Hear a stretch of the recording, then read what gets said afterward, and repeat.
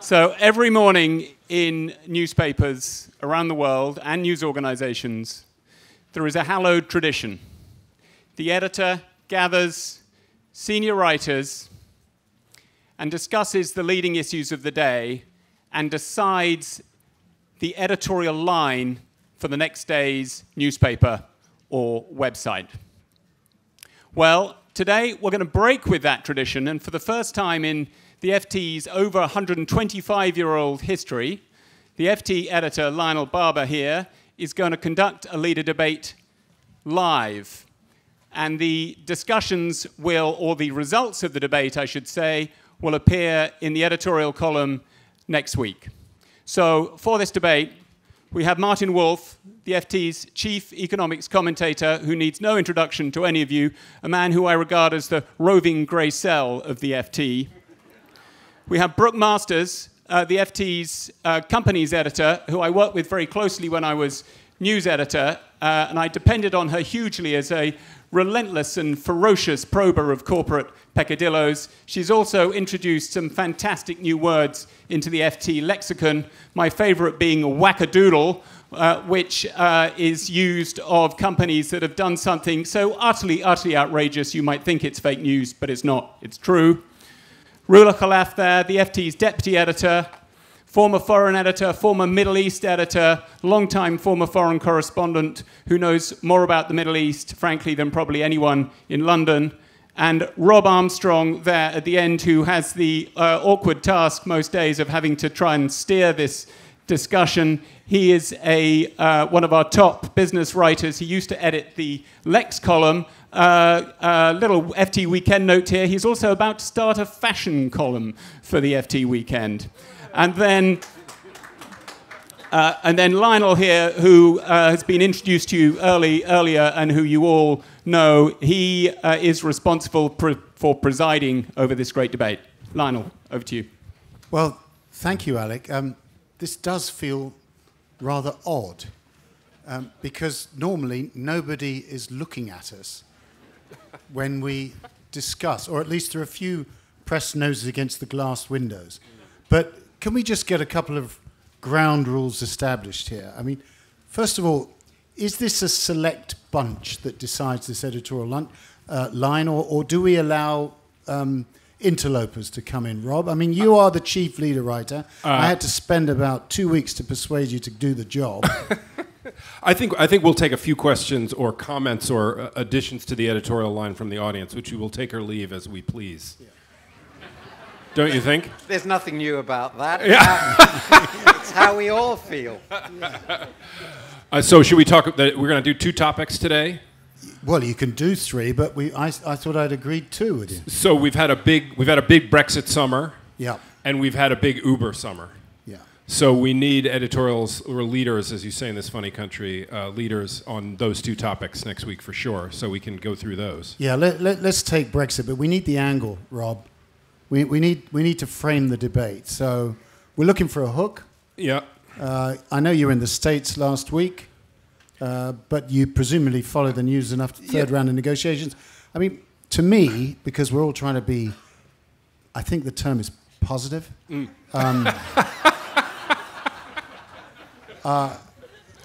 got to try and frame this debate about, look, we'll answer the question, how's May doing, the government, negotiating tactics, but it's kind of, isn't it, let's start Martin, isn't it about how do we get to a transition deal? Or is that just half the answer? Well, I think it's how we get to a deal, of which the transition is a big part. My own view, I should say in the introduction, I've been attending leader conferences pretty regularly for 30 years, and this is quite a novel experience. So it won't be perhaps quite like the normal leader conference. But anyway, my answer to your question is we need to get to a deal. We've had 15 months in which, in my view, on that, as far as that's concerned, we've made absolutely no progress at all, 0. And there's been a lot of, we put together some papers in which they're not very interested in, but we haven't actually had a serious negotiation. The deal, the shape of this deal, whatever it is, has to be agreed, in my view, in significantly less than 12 months. in fact, the quicker the better, because business, everybody has to have a basis for planning. The people who live here, from the EU, everybody has to know what's going on. So we have very limited time. And at this stage, we're still discussing how to go about the negotiation. And it seems to me the significant moment is the reference by a very senior minister, alas, involved in this, to the EU's negotiating position as quote-unquote blackmail. This is not very helpful. It's a negotiating position. So my view is the leader has to say, what do we need to do to get the negotiation to proceed, given the reality that their cards are much stronger than our cards, and we are not going to determine how the negotiation goes. My view is the starting point for that has to be, we're going to have to agree up front to paying a fair amount of money. That's where it starts. We've got to agree on the money. So the FT is going to say surrender. Is that what you're suggesting?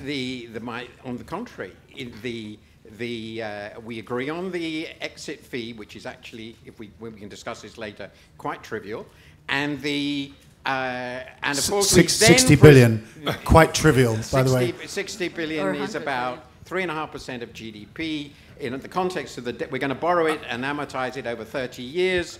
That's, in the context of our debt, GDP, that completely Martin, trivial. So we have to... We all want to interrupt before you get any more momentum, Martin. Okay. So we've got to do a deal on the money. I mean, are we even through the transition period yet? I think that's something the leader has to tackle first. So we had some movement in the tectonic plates this summer, which we welcomed in an earlier leader that noted the Conservative Party has shown a few glimmerings of something resembling realism on this topic in terms of what they're willing to discuss. And to our surprise, the Labour Party announced a platform for the transition that sounded like something the FT could embrace, which was, we just play by Europe's rules during the transition period, end of story. Can we get that deal? I think you're Have we even gotten to discussing the deal yet? I think you're oversimplifying. Where we are right now is that we are stuck on what comes first. The main problem with last week's negotiations were over the divorce bill. Now, it seems to me that the government is its own worst enemy here, because we make a step forward, and then on the most important issue for the EU right now, although I am personally sympathetic with the position of the government, you will not get to the final number unless you agree a transition. But what is really important right now is to send the right message. So what we have is one minister that says, go whistle, and another minister that says, we are ready to meet our obligations. Well, which is it? We need, in this leader, to make clear that there has to be a position paper on the divorce bill, which does not set out the figures, but does set out the principles that we are willing to agree on. So you have the issue of the obligations for 2020-21, which, if there is a transition, we're going to have to pay them anyway. And then you have the issue of pensions, which I think through a third party can be resolved. And then you have the issue of the type of deal that we get and what agencies do we pay into. And that is also related to the final deal. But we need principles. There's one thing that I was reading yesterday that I wanted to quote, because I thought that that's exactly where we are, where the government is, unfortunately. This is a quote from the French ambassador to the EU. He says that the UK position is we want to leave, but we're not really ready to fully assume the inevitable consequences. Okay, so we got an item there. We are going to call for a paper on the divorce bill and just give us the math, right? What's the difference between setting out principles and just saying what your negotiating position is? Well, it is the same thing, but right. What I'm saying is you don't have to say this is what I'm going to pay, but right. You do have to say I am willing to meet my obligations until 2021. They're still now saying until 2019, for instance. Okay, so Lionel, are we assuming for the purpose of this leader, I'm just trying to get something written in my head here. Are we assuming the transition's in the bag, right? No. And we're now moving to the other side? No. We need the transition. That's the crucial part. Yeah, exactly. So this is the point. In the negotiations, there's a lot of noise, there's sort of blackmail, go whistle. But what is needed from either side to get to a mutual agreement in principle that a transition is necessary? Anybody got any ideas on that? I think we're almost there. I think we are almost at the point of everybody understanding that there's going to be a transition. It is the nature of the transition that is being debated right now. But don't you have the impression, I mean, we've written this, and by the way, ladies and gentlemen, contrary to what people may think, we actually do take into account what we wrote last week.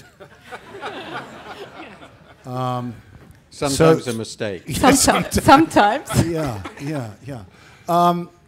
But don't you get the impression, I mean, Brooke, you're watching this, I know you're looking at it from the company side, that the government is negotiating with itself, and we're not really, got any consideration of we've got to negotiate with 27 and Mr. Barnier. I would absolutely agree with that. I think part of the problem is now that Labour has set out that they want a clear transition. A little closer. Hi, sorry. Now that Labour set out that they want to stay in for the transition, they want to just go by the rules, deal with it, pay in, etc. It is not clear to me, the Conservatives therefore don't have a position because they know if they take whatever Mrs. May's natural position, which is probably tougher than that, she'll lose too many votes. So we're basically, the government needs to sort of come up with something that it can hold a majority on. And I think that's what's holding them up. Is that even possible? Well, no, shouldn't we be giving in this leader, Rob, Martin, Roula, Brooke, I mean, shouldn't we get a bit of a sense of what we expect in Mrs. May's speech in 2 weeks' time, which has been called the Lancaster 2 speech, because Lancaster House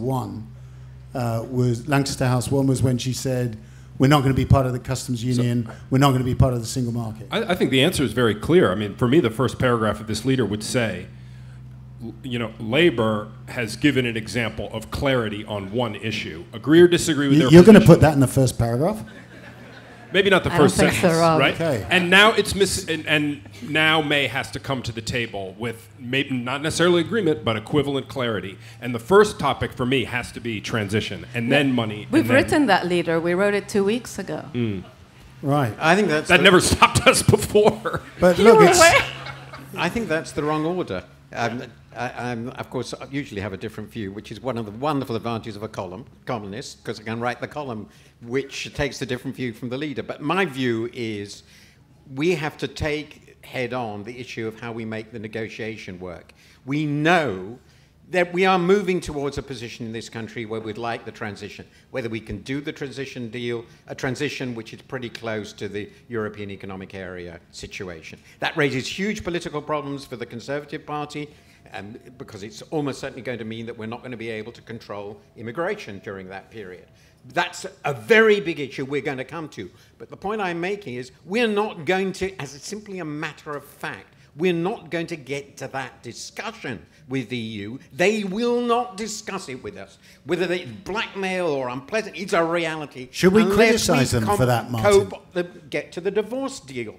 And that means that Theresa May's speech has to start for the first time in this appalling shambles we have in this country by saying to her party and the people, to get a good deal, and by the way, we do need a deal. The no-deal position I've been putting forward is absolute nonsense. To get a deal, we are going to have to pay. She has to say that. She's never said it. As long as that's the case, there is no negotiation. It's a zero, a null set. Brooke? I was wondering whether we should compare this to an actual divorce where there are children involved. Because actually, what you want and what you're dreaming of and what you think is fair doesn't matter when there are children involved. You have to do something that helps, that keeps their well-being. That's a column, not a leader. Otherwise, right. Steady on with the metaphors. Okay, so as usual, Martin gives us the clarity, usually at the beginning of leader conference, but also at the end of leader conference. And I think he's absolutely right. Our leader for next week needs to focus on that issue of the divorce bill, because that is what is holding up these negotiations. We are not going to be taken seriously unless we can break this logjam. Yeah. Should we have a ref to Northern Ireland? Or do we think sufficient progress has been made today? The EU residency issue is part of the divorce bill. The institutions are clearly part of our engagement. What's going to happen with the institutions is part of the divorce bill. And I think it's very appropriate to wrap the Irish issue into it. We're not going to get into this dreamy discussion of the transition until there is clear progress on the divorce areas, as the EU has made clear. And in any case, in my view, is logical. You discuss the divorce, and then you discuss how you live afterwards with the person you've just divorced. Okay, so Rob, I'm just conscious of time here. Yes. And I'm conscious that the leader, the editorial, is, what is it, 513 words?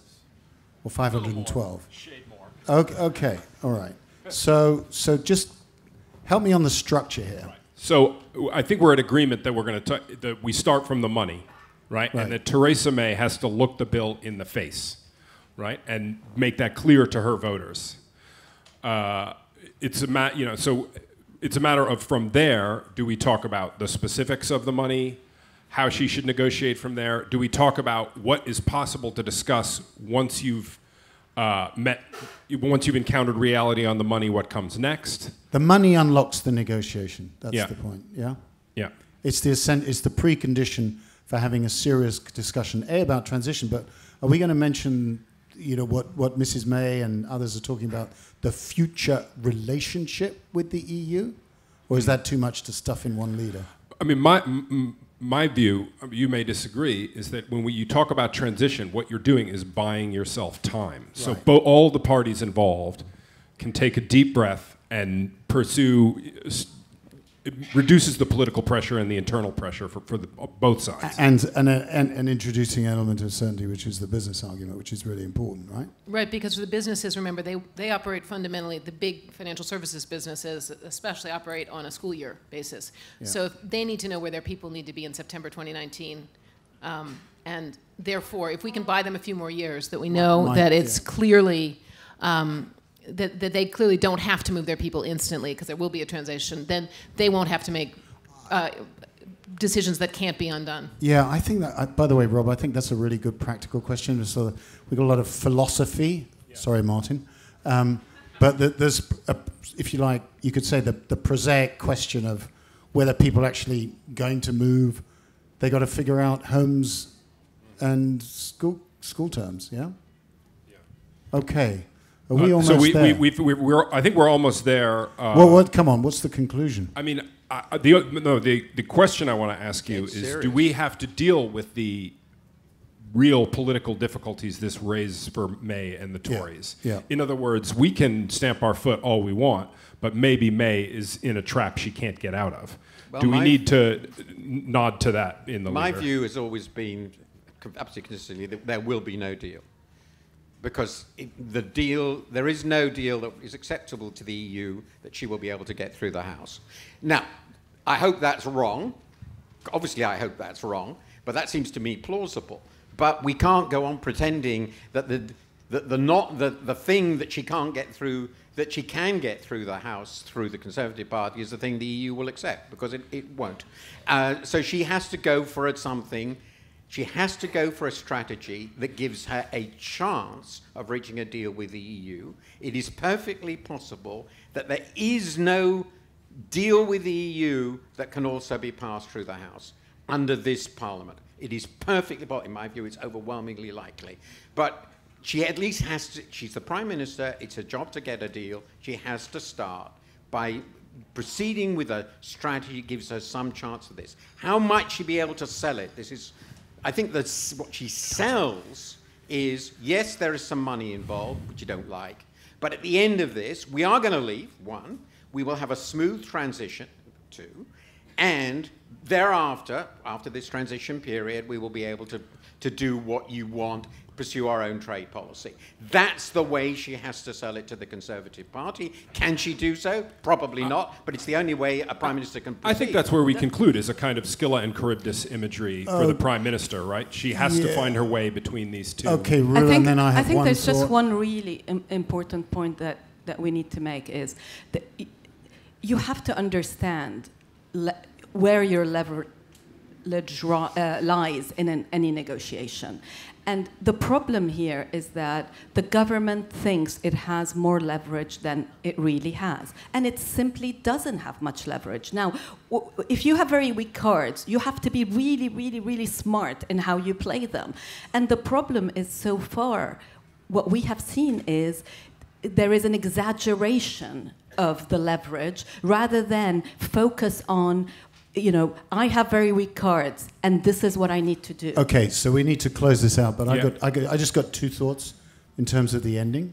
One, Roula, you're right, but we can't at the FT say that in quite those words, because it just, we're going to get branded as, you know, loser mentality FT, Ramonas, so we can't have that, okay? It's not fine by me, right? Okay. Well, there's this little detail which Lionel hasn't mentioned, is that in leader conference, we all talk, sometimes we spend an hour talking, but the last word is his. Okay. So the last word would be, I think we need a bit of a kind of, not a limp-wristed ending. We need something like Mrs. May, I don't know, something like, Mrs. May, it's time to put the national interest above the party interest. How's that? Yeah. You know something? What makes this such a great occasion is when I come out with a line like that, nobody claps inside the FT. We have time for maybe two questions for the audience before we move on to Uber. The gentleman in the red shirt in the front row was the first one I saw. We'll take suggestions again under advisement. Does the panel feel that the EU is respecting the democratic value of the referendum, or is the EU just focused on not encouraging other members from leaving?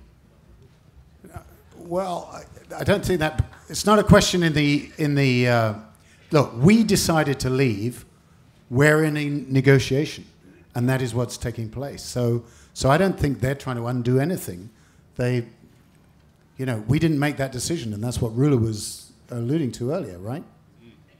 I think that's right. I would say there's nothing to be gained in bashing the EU and saying they're not respecting our democracy. It is what it is. Just deal.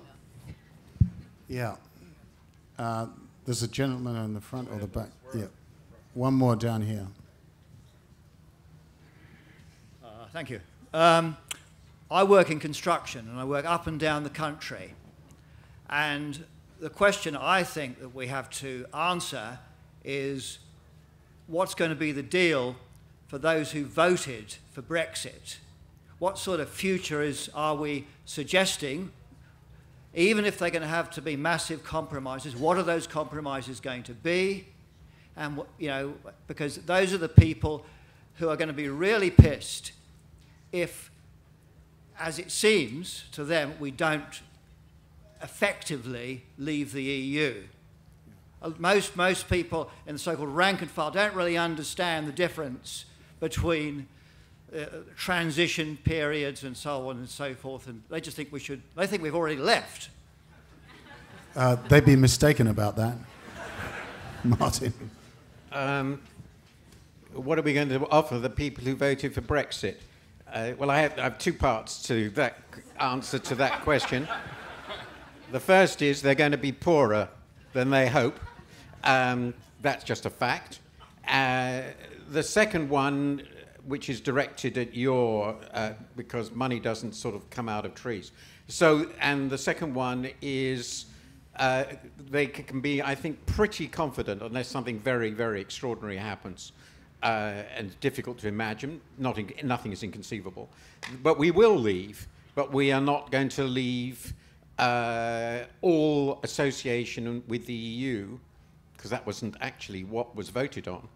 in 2019, because the shock of that will be so bad, in my view and many others, that they would be much worse affected than if we have a smoother transition. That seems to me a pretty straightforward answer. I think we should... Roula. No, I just wanted to say, I find your question really interesting, because what people didn't realize in voting for Brexit is that this is a process, and it's a process that plays out over a very long period of time. And at the same time, I think there is a real attempt to sort of leave without leaving, at least to maintain all the benefits of the EU. And so I understand that it can be quite confusing for people. We had a brief debate outside the tent before we started between the group of us, and the topic was how to pronounce the last name of the new Uber CEO. And the group reached a moderate consensus, an unstable consensus over Khosrowshahi. Is that okay? How did I do? Khosrowshahi. Okay, good. Khosrowshahi.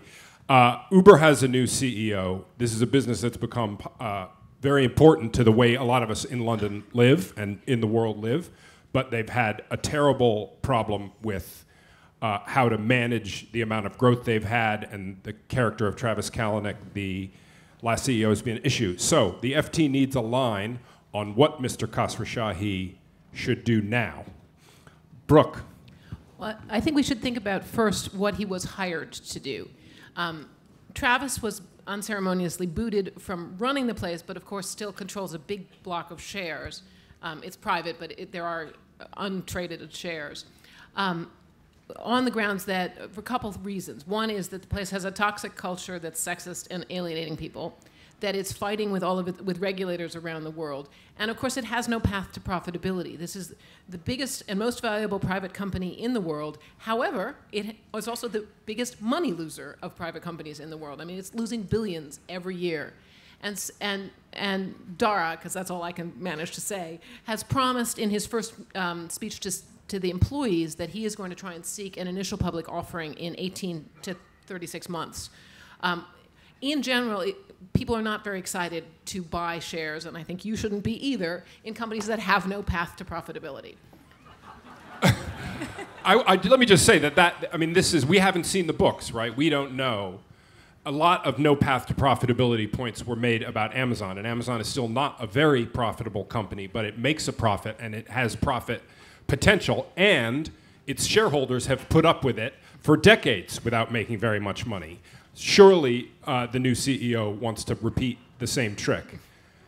I would just leave it there. I'm not going to leave the no path comment totally uncontested. I mean, I think it's important to look at the model, and I think the model is slightly different from Amazon, not least because Amazon has been able to add on new services.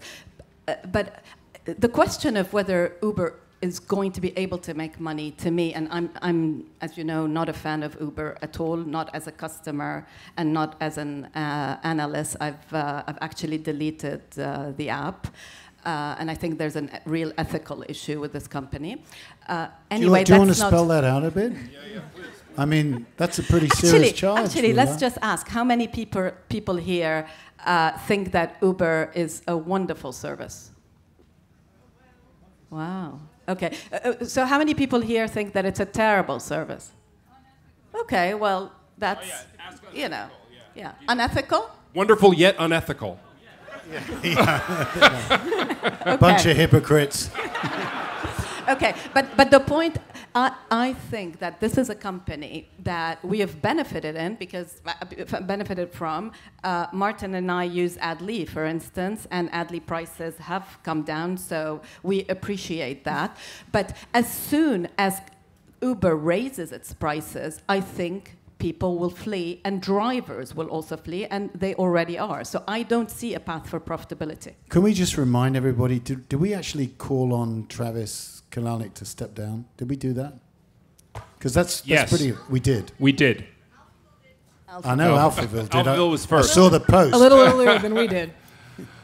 I'm well aware of that, Izzy. Yeah.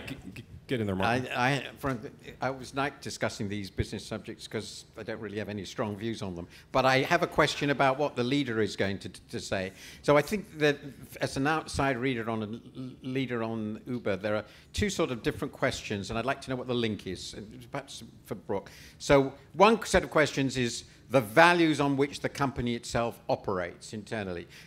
This is obviously a pretty stinking mess, and presumably the first thing you would say, it's sort of a paragraph, I suppose, maybe two, is he's got to clean that up. That's sort of straightforward. And I presume that is doable. I imagine it's doable even in Silicon Valley. But you can discuss that. Now, the second question is this a profitable business? And if so, how should he proceed to make it a profitable business? Now, one question there is, how far is that related to this culture thing that we've just been talking about? Or is it actually independent? And to the extent that it is independent, what actually is a sensible strategy in this case? You proceed down the line. If the shareholders are prepared to give you free money for a very long time, is the rational strategy to go on burning free money until you finally burn everybody out of the business? Or do you say to the shareholders, well, you're very generous in giving us this free money in the hope that we'll end up with the monopoly of the world's transportation system. We probably won't, but keep going. It's worth trying because there's no other business strategy for us. I think there is an internal. I think we should argue, and we have argued in the past, that there is an internal connection between the business model and the ethical culture. It's not 100% overlap, but the point is simply this: it took tremendous aggressiveness and disregard for rules and standard ways of business to get this business to where it was. It just wouldn't have happened if they were nice guys who played by the rules. And I use the word guys advisedly in this case, of course. So the question is, maybe they're big enough now that late in the day they can become nice. Maybe we should say it's time for them to do that. Wishful thinking. But to argue that you can make an Uber without trampling people and things and cultures and regulators, I think it's just mad. But there's a point of to what extent was this culture due to the genius CEO that they had, and what kind of difference does a CEO with a completely different background, completely different personality, as the person in the news that we wrote today shows, to what extent will that make a difference? Yeah, because I'm conscious of one of our columnists just the other week wrote a column saying CEOs don't really matter, which I had a bit of a problem with. I can see why. John Riddick must as well. Yeah, you edited that column, didn't you? Yeah. I did indeed. Or you didn't. No, actually, I did. But I didn't write didn't. it. But I think, I don't think we want to necessarily get into... That was unfair, by the way, because you would disagree with it as well. I know. But there is a point. I mean, I'm just going back here, but Rob, I mean, I remember when we talked about Uber earlier, about 18 months ago, we wrote about the risks in the cult of the CEO, but recognizing that Travis Kalanick was an extraordinary kind of dynamic, change the order business. Yeah, go on. Can I point out that one of the other Silicon Valley innovators, Airbnb, which in many ways is a similar kind of business that similarly has upended things, is famous for being cooperative. It has more women. It is considered open and inclusive. It spends a lot of time trying to stimulate contributions from its employees, and it is absolutely, completely culturally different, and yet it too is completely upending a business model. But it's also in an easier business, right? Apartments and houses don't drive around in streets. Apartments and houses are regulated in very different ways than cars are. Airbnb has had an easier run, I would argue. The hotel industry would say that, in fact, they've done the same thing, which is they've avoided the regulations that make the hotel industry expensive. Yeah. Yes, absolutely. There are clearly somewhat different things going on, but I don't think you have to be a complete jerk or all right, so to make money or change agreed. things. And I think, just some light hand here, Rob, because you're in charge, really. Not. I think we should have a reference to Airbnb. I like that. I don't think it should be just about Uber. I mean, we did a Lex note on Uber just a few days ago saying they should go public earlier. Do we take a view on that, by the way? I mean, this is a question that we tackle again and again. Does a public ownership have a tonic effect on businesses in terms of are they more responsible? Are they more transparent? Do they adopt more sustainable strategies, or indeed the opposite? I know what Martin is thinking right now. Maybe I'll let him articulate this point. I think the evidence on that is, as I read it, is highly debatable. There are pros and cons of public ownership and private ownership. They're somewhat different. They overlap in some ways. And I don't think there's any clear and unambiguous answers to the question of whether public ownership is superior to private ownership. It depends a lot at the stage of the company, the nature of the private owners, what they can contribute to this. In this particular case, the venture capitalists seem to have got themselves into a hell of a mess, so it might well be, I mean, it's a war in there, isn't it, among these? So if, in that case, probably many of the benefits of the private ownership are gone. But I don't think we need to get into this. I mean, it doesn't seem to me that whether they go public or private is not to me exciting. What is exciting is whether we can offer anything at the end of actually how you make this, what is a sensible strategy, assuming he handles all the ethical stuff, he runs a decent company, what actually, given that, is a sensible strategy for this business? Yeah, but we just need, in terms of the structure of this leader, I'll come to the outro in a minute, the conclusion, but we kind of, the body of the leader is going to be, this is what we think his agenda should be, right? And that will include kind of cleaning up. I mean, they've started on the ethical mess, the culture. I mean, this is crucial. What's the conclusion? I mean, we wish you well, or one conclusion we could write, I'm just putting it out there, is this is a company that affects everyone who lives in a city. This company affects their lives dramatically. And at least if the company was public, the general public, who all have a stake in the company's future, would have more visibility into it. I don't know if I buy that, but I would know how to write it. well, that settles it, I guess. What about regulation? Yeah. The point number two that you could make is whether you think you need to be a jerk to grow a company like this or not. The growth phase is effectively over, and it's time for grown-ups now, right? Whether we got here one way or the other, the company is now at a scale. It has a responsibility that it didn't have before. It has to meet that responsibility. And the final question is how do regulators handle this company going out? And I think you can say that this is the real test of Uber right now. Until now, it's been sort of, everything's been a test of Travis. Now it's the real test of whether this business model can actually work. Okay, so I think I've got the last sentence. Rob, what do you think? You writing it down? Yeah. Okay. Pen ready. Okay, so it's just 2 words. Grow up. Yeah. No, that didn't work. Yeah. No, I think... It's time to show whether it can really grow up. Yeah, something like right. What do you think? And I think one way you could weave the regulation point is either you grow up or society is going to grow you up. Or make you grow up. Make you grow up. And which one would you prefer? So what's the headline? Something about teenager? It's not headlines. Yeah, headlines. I always test them on a headline. Should we? Maybe the crowd has better ideas. Does anybody have a comment they would like to offer? in the front row here. So it's not really a suggestion, but I don't know. Is your mic on? It's on, I think. I think it's on. So it's not really a suggestion for the title, but my question actually was. Why focus so much on doing the thinking for the new CEO of Uber? Why not think about other competitors that have got the right culture, that are doing really well, and talk about this technological innovation as a sector in an industry? Because I'd be more interested in reading that. Was that a suggestion or a job application? Yeah, no. Because you got it. Rob? It sounds like a very sensible suggestion.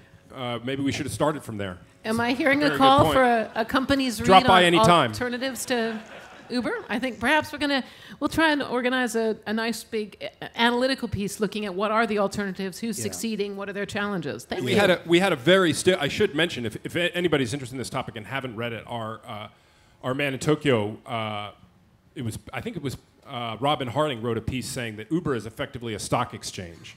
And in stock exchanges, anybody who wants to put in a bid or an ask is allowed to put in a bid or an ask. It doesn't. If a Lyft car wants to go on the exchange, they can go on the exchange. Anybody wants to go on the exchange, and that is how. Instead of having, you wouldn't want to have a private stock exchange where only the club were included. You want all the bids and asks to be public, and that's an option for how to regulate a business like this, which would, of course, make it very different from a profit point of view. Yeah, Rob, I think we're out of time.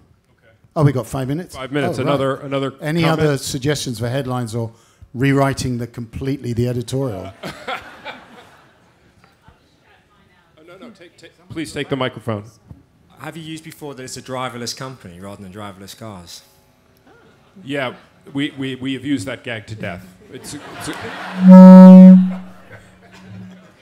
Can I ask, didn't the FT give Travis a Boldness in Business Award not very long ago? Yeah. Okay, I'm gonna. There's two judges. There's two judges in this panel on the on the Boldness in Business Award. Yeah, and I blame you. It's Brooke and Brooke and I Roula. wasn't on that one. Okay, I know. No, I don't even know what the Boldness in Business Awards is. He was bold. Yeah. It's not a Niceness in Business Award. It's honestly not. If you read what we give those awards for, it's for changing things, and you can't argue with his boldness. It's not. It's just not the Sweethearts in Business Award. Yeah. So but the lady is absolutely Genghis right. Khan gets the Boldness in Politics Award.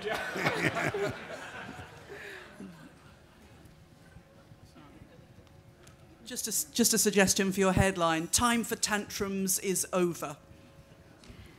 I'm liking that. Okay. All right. Yeah, got it. All right. There's one in the middle. The what?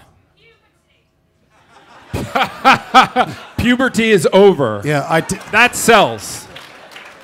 Do we use the word puberty in the FT? No, we don't. We're all grown up. In the middle. He's had a gentleman question. in the middle. The gentleman. Oh. He's got a Travis Kalanick hat on.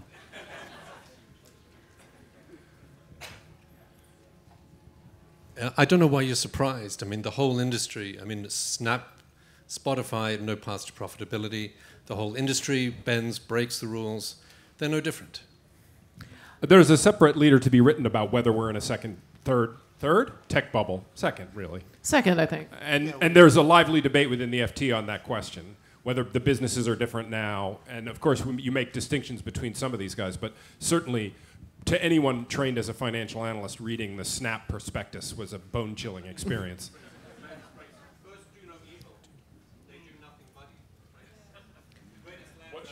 I think we got one. It's a gold rush. In gold rushes, there's a most gentleman people in the lose middle money. who hasn't asked a question before, so.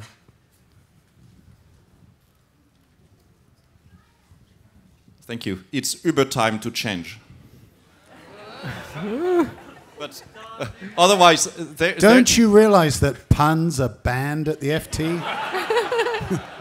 Last question. Just to add one thing, there's a very large set of evidence that the fact that Uber behaved like a very bad company didn't help them to expand. What helped them was their boldness. But actually, if you look concretely on many markets, the fact that they behave in such a bad way, it was a huge obstacle for the development. It didn't help them at all. Right.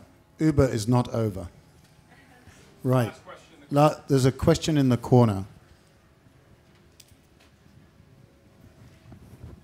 Thank you. Suggestion for a headline: if you're prescribing or criticising them, how about a crash course in driving? All right. I think puberty is over wins. If we can get it past Lionel, we'll take it. Should we call it there, Alec? Lionel, is this working? Yeah. I've actually seen Lionel over the years from time to time stamp his foot and say, "We need more people to come to Leader Conference." Thank you, you've answered. But that said, democratization and leader conferences, this is an interesting question. So I'd really like to thank all my colleagues for taking part. The most preposterous line I think that was uttered was actually improbably from Martin when he said, in reference to business stories, I don't have strong opinions on them. Martin has strong opinions on absolutely everything. One last thing, I'd like you all just to think about Rob Armstrong in the next 24 hours. He now has to make sense of this, bring it together, and write it. Anyway, I think we should just all thank the panelists. And